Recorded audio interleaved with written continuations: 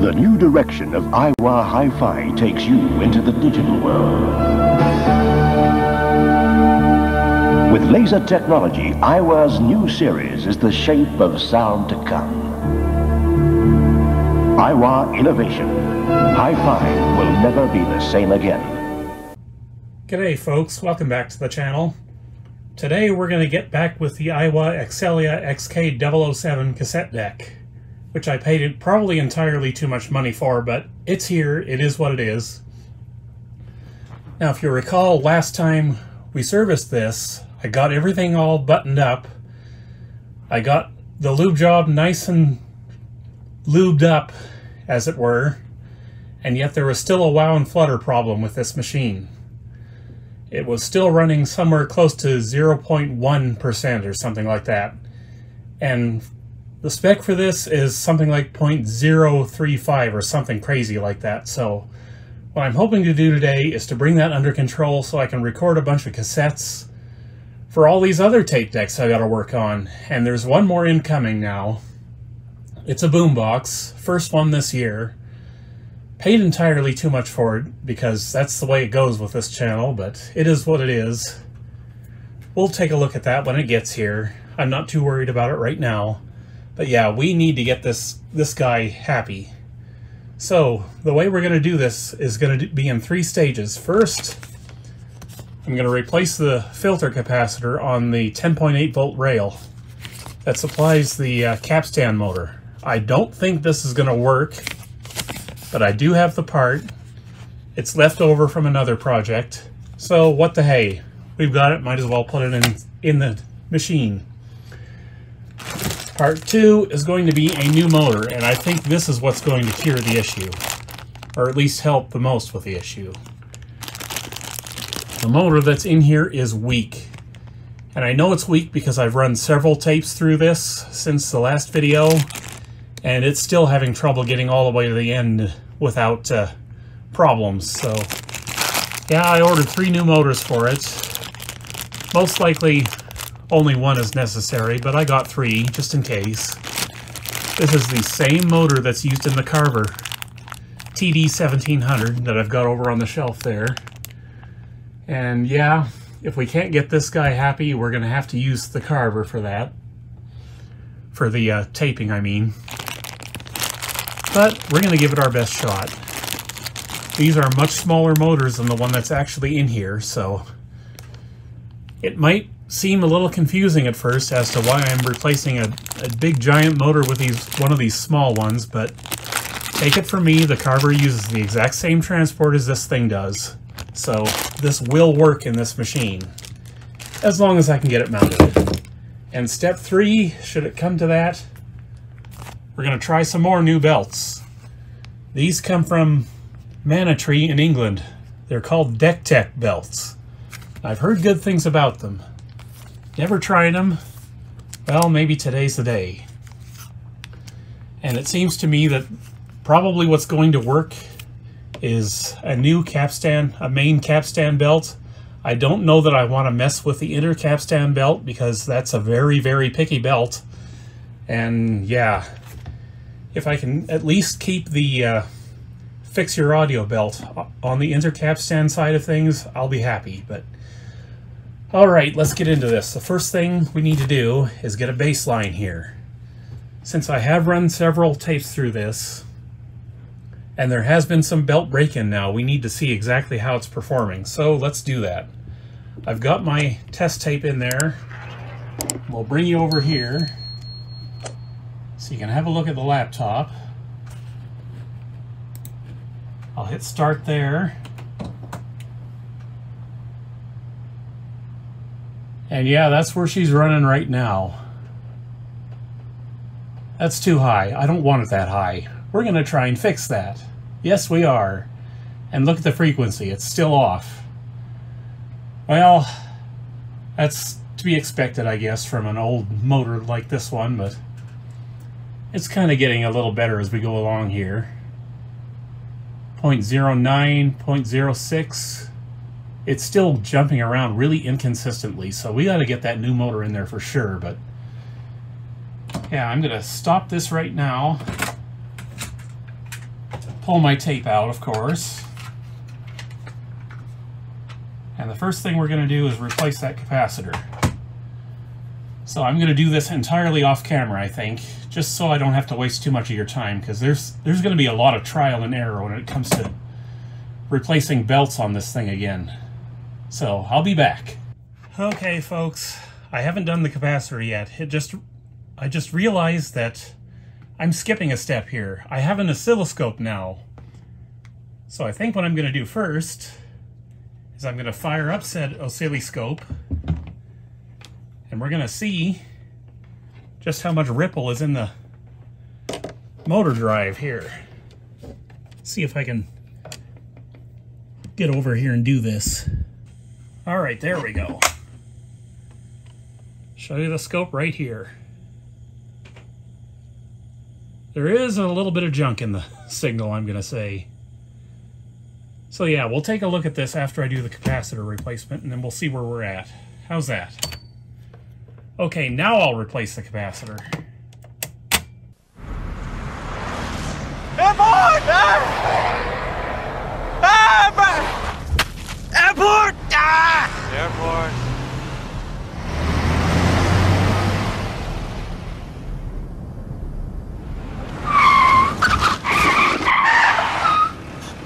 Aiwa!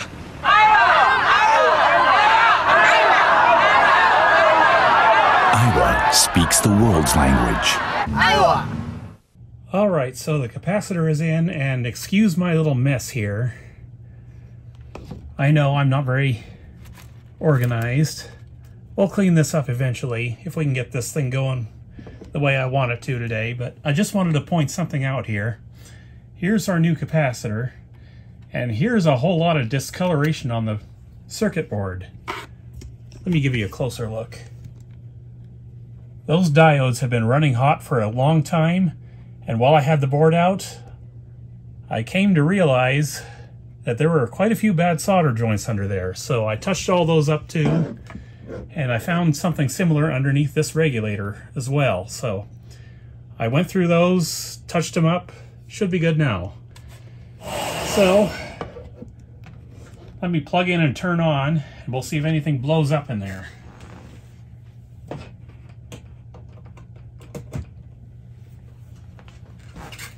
All right.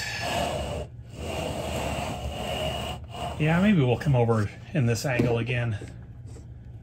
All right, power. Seems to be good. Plays properly. Now, I gotta get the right tape in there, and we'll check wow and flutter with the new capacitor.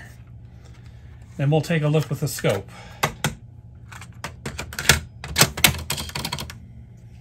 Okay.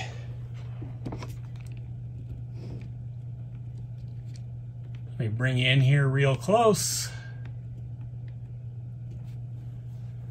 Let me get my mouse here.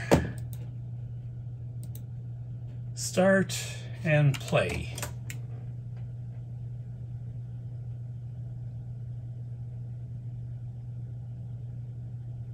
Actually, that is an improvement. Not a very big improvement, but it is an improvement. I'm actually kind of shocked.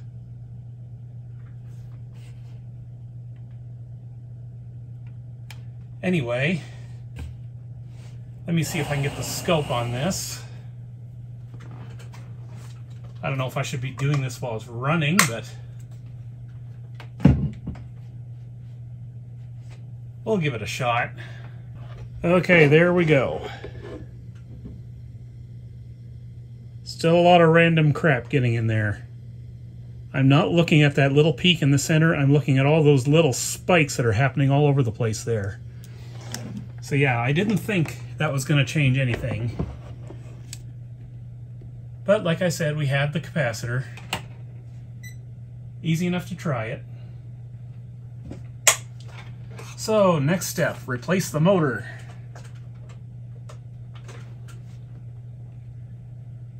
And let's see, do I want to do this on camera? I don't know. Actually, what I do want to do is I want to check the the old capacitor on that little meter I have. I don't have a proper ESR meter yet, but I'm working on that. All right, here's our little meter.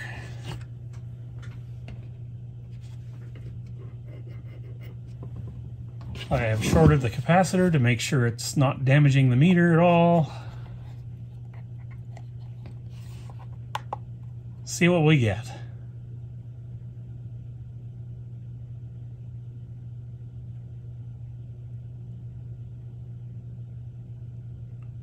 Capacitor's good.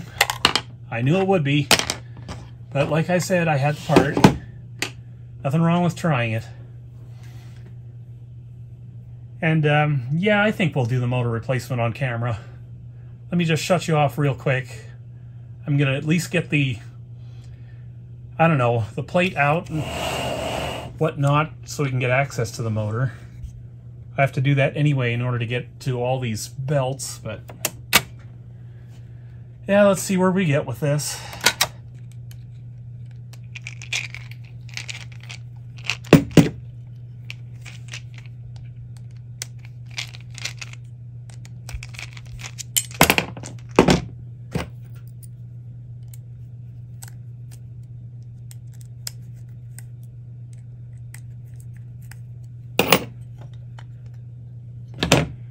Okay, now the question is my shaft length going to be enough on the new motors?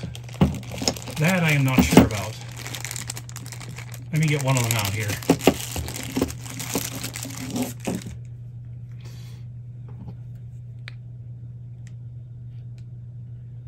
It's a little iffy looking, if you ask me.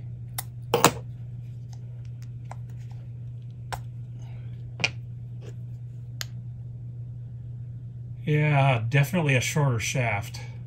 I hope this works. Let me just warm up the soldering iron real quick. We'll try, that's all I can promise. If I have to, I'll put this motor back in. And yeah, you can see just how much smaller the new motor is. But remember, this is a motor inside of a motor, so yeah, I just hope I don't have to open this up and try to fit this thing inside the case, because that sounds like annoying to me.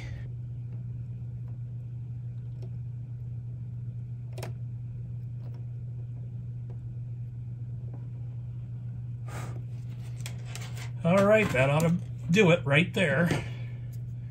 We'll just put the old motor aside for now, in case we end up needing it. And we'll see if we can get her mounted on this. I'm not exactly sure how this is going to work.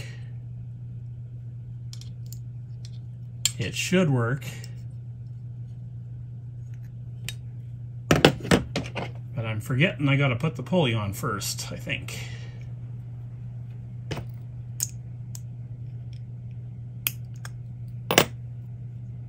Maybe that'll work, maybe it won't. We'll see.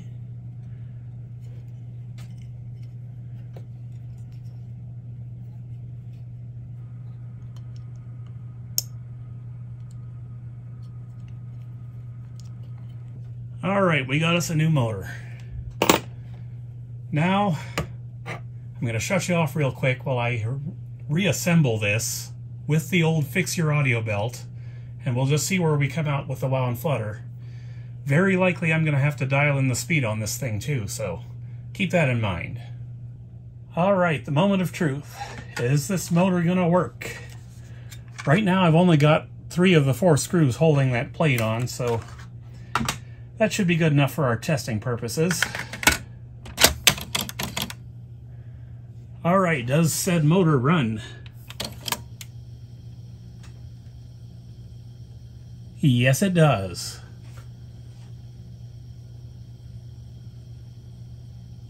It is running way off speed, I'll tell you that right now. Let me restart the wow and flutter thing over there. Yeah, it's running so far off speed that it's just nuts. So let me zoom you in here. And I will try to dial this in because, yeah, it's so far off speed it can't even get a an actual reading.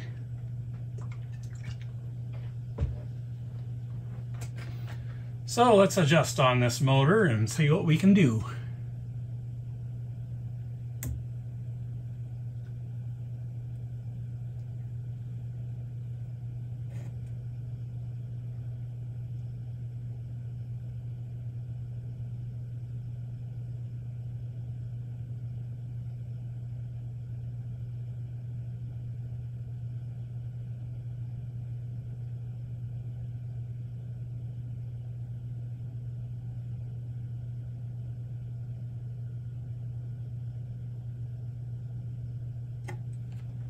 Right about there ought to do it. And look at the wound flutter. Look at that. 0.05, 0.06. This thing is now running right on with the carver. It's actually a little better in some cases. Well, not some cases, a little bit. So yeah, new motor made a big difference for this machine. Oh, now we're even getting better here. 0.04. Man, what a difference. I still got to tweak on it a little bit. I'd like to get the speed up just a little more.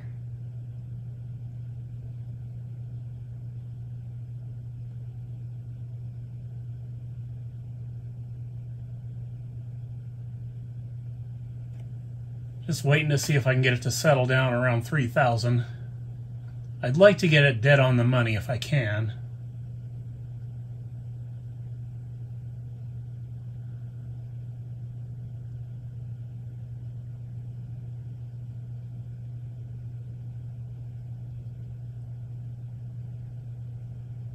It's getting close.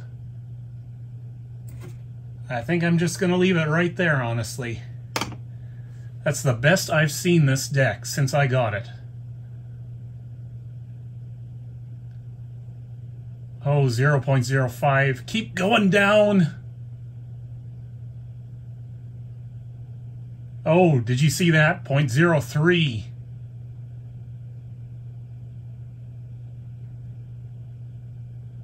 I'm loving this. And I know what you're thinking. You want me to break out the scope to see what the new motor looks like. Let's do that.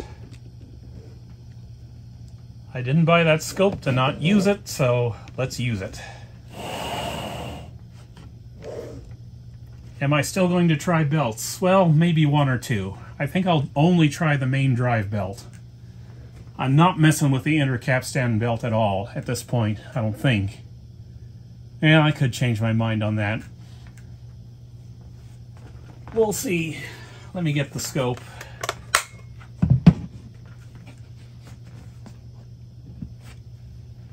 Power it up. Now, how am I going to do this? Actually, let's move you over here. It's a little easier for me. Alright, I will reach the probe around.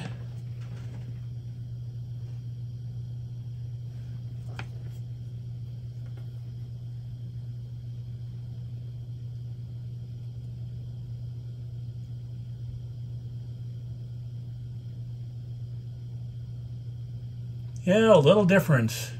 A little noisier, but none of those gigantic random spikes that we were seeing with the old motor. The reason those spikes were showing up in the old motor is because the brushes are worn down in that thing. And there's brush material all over the inside of that motor. And you can't really clean that up too well, so... yeah, results speak for themselves. Clearly that motor needed to be changed. And she's drifting low now. Why is she drifting low? Just trying to get my scope put away here.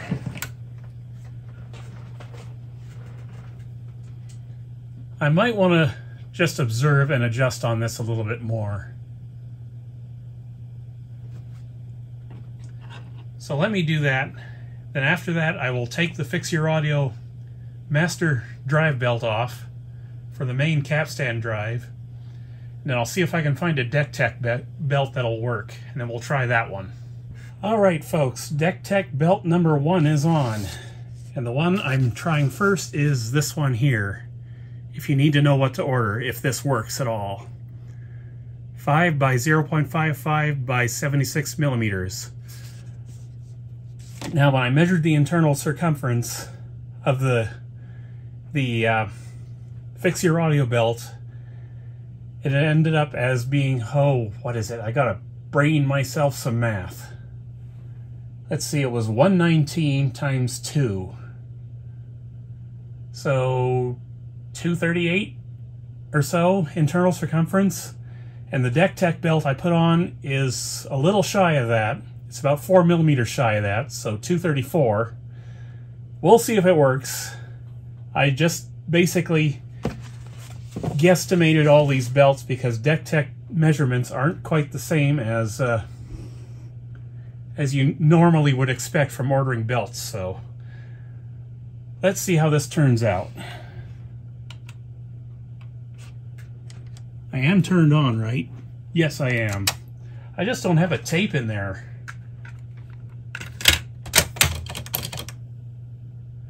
So let's see what a DeckTech belt gets us.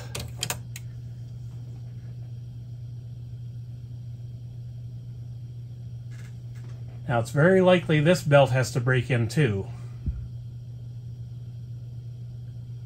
But at least from what I'm seeing on the wow and flutter meter, it's basically starting out right about where the Fix Your Audio belt did. We'll let it run for a bit and we'll see where it gets. Belts have to break in, so you gotta let them do their thing.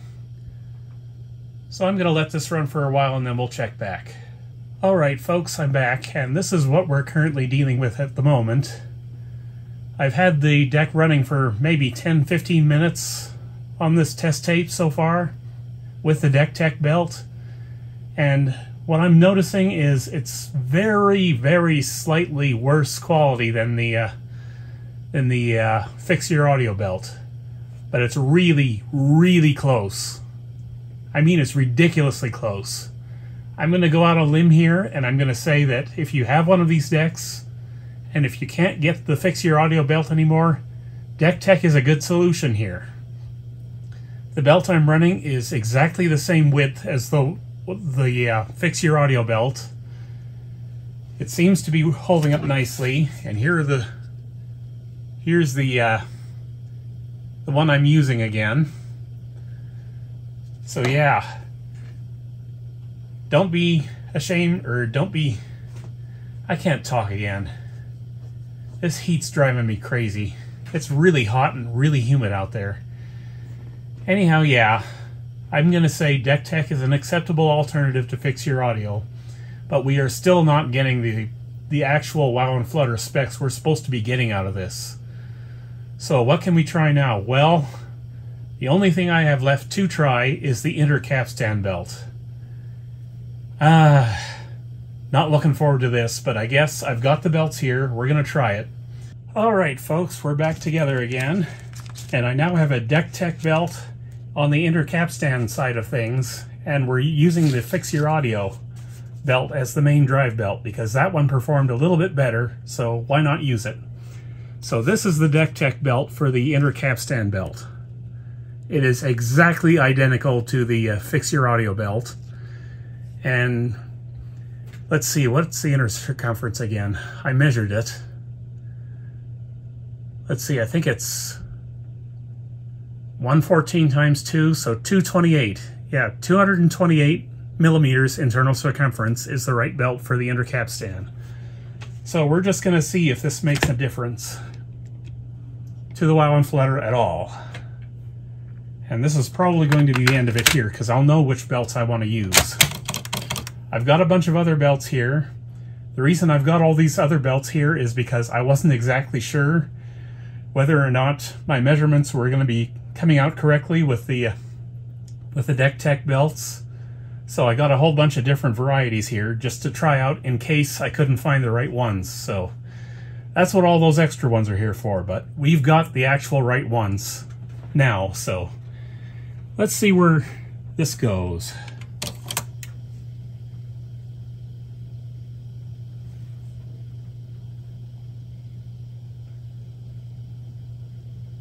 We'll let her settle in here.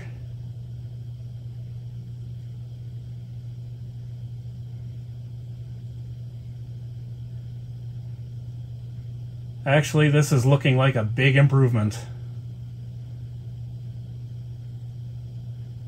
Well, maybe not a big improvement. A slight improvement.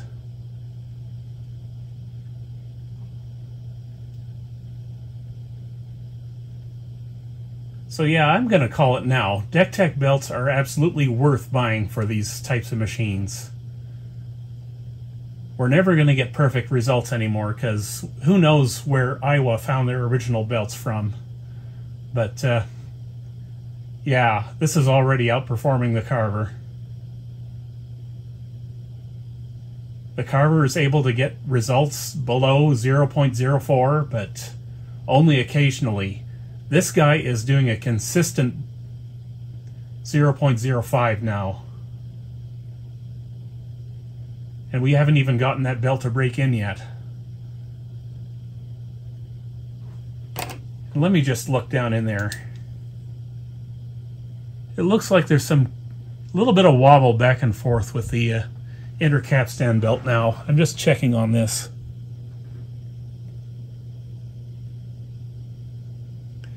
I may leave this belt in there. I may not. I don't recall seeing that amount of wobble with the fix your audio belt. Let me show you what I mean here.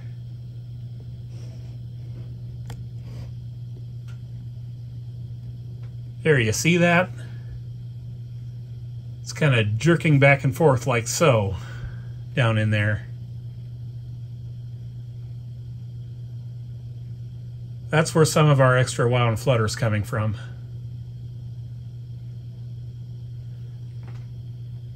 And I'm looking at the fix your audio belt on the main drive as well. That one's not moving a millimeter. It's dead solid stable. So yes, we should absolutely keep the fix your audio belt on the main drive. I'm just waiting to see if this settles down some more. Let me run this deck for a few minutes and we'll come back. Okay folks, I've been watching this for quite a few minutes now, and it is kind of getting better as time goes by, but I'm thinking my general impressions are the same with the inner capstan belt, just a hair worse than the fix your audio belt. So yes, I'm going to say one more time, if you absolutely need to find belts and you can't get access to the fix your audio belts, go ahead and do the DeckTech stuff. It works well enough. These numbers are perfectly fine. I mean, they're basically right in line with the Carver deck, so that's all I really wanted to get out of this. But since I do have one belt that is better performing on the inner capstan side of things, I'm going to swap that back in the machine, and I'm going to close up and call it a day. I'm going to have to run this machine through several tapes just to get the new motor to break in here. And then I'll go back in once I'm ready to start doing my recording, make sure the frequency is dead on target. I've got it real close now, but I think I can do better. But yeah, this is very encouraging. As of right now, this deck is actually worth the $500 I spent to get it into this shape. So it's going to be my main recording deck for, well, I don't know how long. I'm going to try to do this again next year. But next year, I'm not wasting time with these belt drive decks. I'm going direct drive for the next one. And I don't expect too much to hang with this sonically, but yeah, I would just like to try the direct drive ones now. Okay, so it's the day after I finished up the work of replacing the motor in this beast of a machine here, and something is just kind of not sitting right with me about the performance I was getting towards the end of the video there. I did get the fix your audio belts all the way back in, both of them, and I ran the machine for quite a while, and yet something just wasn't right, I thought, when I was looking at the wow and flutter meter. See, even though the wow and flutter was measuring in at a very consistent 0.05%, which is very, very close to the spec on this unit, there just seemed to be no consistent speed out of it. It was still bouncing around between, about 2995 hertz and, what was it, 3017 or something like that. And I just really thought that I would get a better result from that from a brand new motor. So what I did was I took my results back to the forum thread I had created about this machine over at Tapeheads, and I posted my results there, and somebody came back with something interesting. This is the motor I have put inside this machine here. Or rather, this is one of the motors I didn't use, one of the three. And what he said was, he found that a lot of these aren't actual Mabuchi motors. These are actually knockoffs that don't hold their speed very well. So I think that's what's going on here. I've got knockoff motors here. So, which raises a conundrum for me. What do I do now? Do I really want the best possible performance out of this machine? And how do I get there? It's clear to me that this is not the answer if I want to keep the Excelia tape deck working at its peak performance. And I know we can get there now. We're running so close to the actual specifications on this unit. Okay folks, update. So I went through one whole tape with this thing, and we've still got a problem. Allow me to demonstrate. As you see, the tape that's in there is just about at the end of the tape there. If I can get my gimbal to work. And it's still doing the slowdown thing. Let me demonstrate. Of course, now it's not going to do it. There, you can hear it a little bit.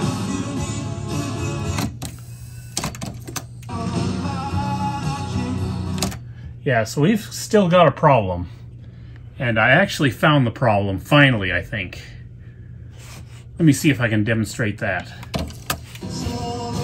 You see, this is where the supply pinch roller is.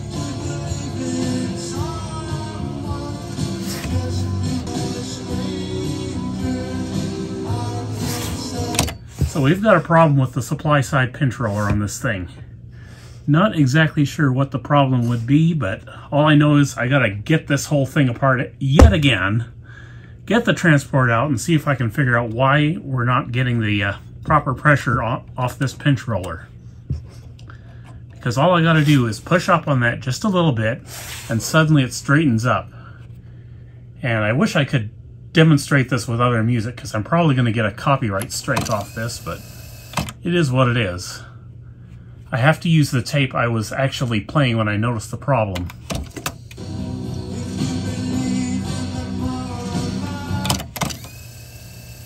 Yeah, now it's not going to do it anymore. See, when I pull the pinch roller away from the tape, suddenly it's better. So yeah, that's what's causing our speed variations on the motor as well, on the new motor. At least it's very possible that's why it is. It's still a knockoff motor, I think, but yeah, for it to still be slowing down at the end of the tape with a brand new motor, clearly it's not the motor at fault. So let me get back in there.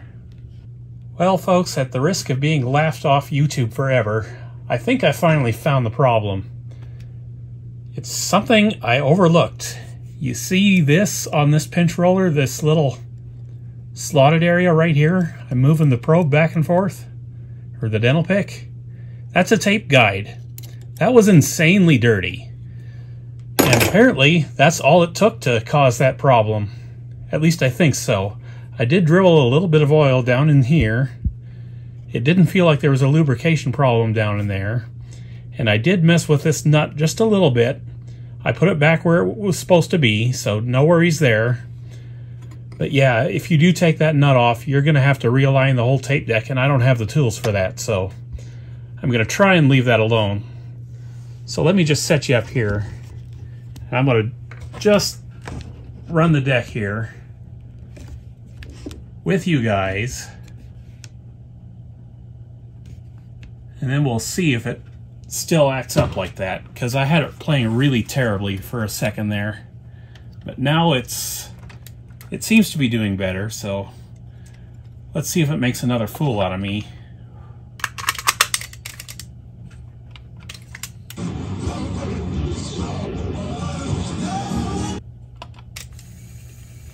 Well, I don't know.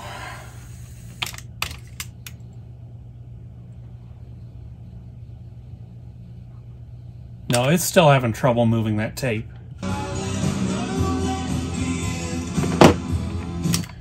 Yeah, it could be this thing was messed with at some point in the past and they never got it quite right again.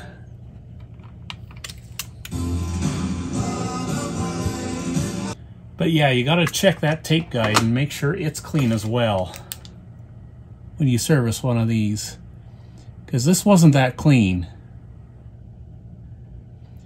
Yeah, I could see where this would cause an issue like that if the tape got pulled up onto the ridges there. That would definitely cause this issue.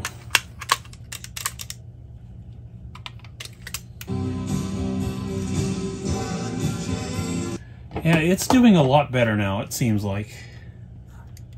I don't know if the problem is fully solved yet or not, but it's clear to me that I changed the motor without need, or at least partially without need. I still think this old motor isn't very good, so I'm going to stick with the new motor.